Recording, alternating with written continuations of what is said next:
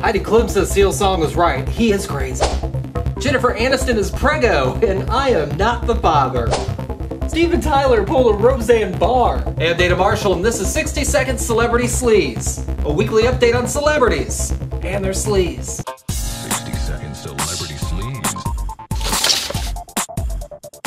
Heidi Klum and Seal announced the end of their 7-year marriage. Now, it looked like Seal was one of those guys making all of us other guys look bad. They'd have like this big lavish wedding ceremony every year to repledge their love for each other. Sources at TMZ say Heidi could not stay another day around Seal's violent outbursts, and it was affecting their 3 children. Now, rumors have been floating around ever since Jennifer Anniston started dating this Justin guy that she was pregnant. One of my favorite rumors says Jennifer Anniston is 6 months pregnant and has been begging for Brad Pitt to come back and help her raise this child. I call BS on that one. However, Jenn is taking time off of making movies for family planning.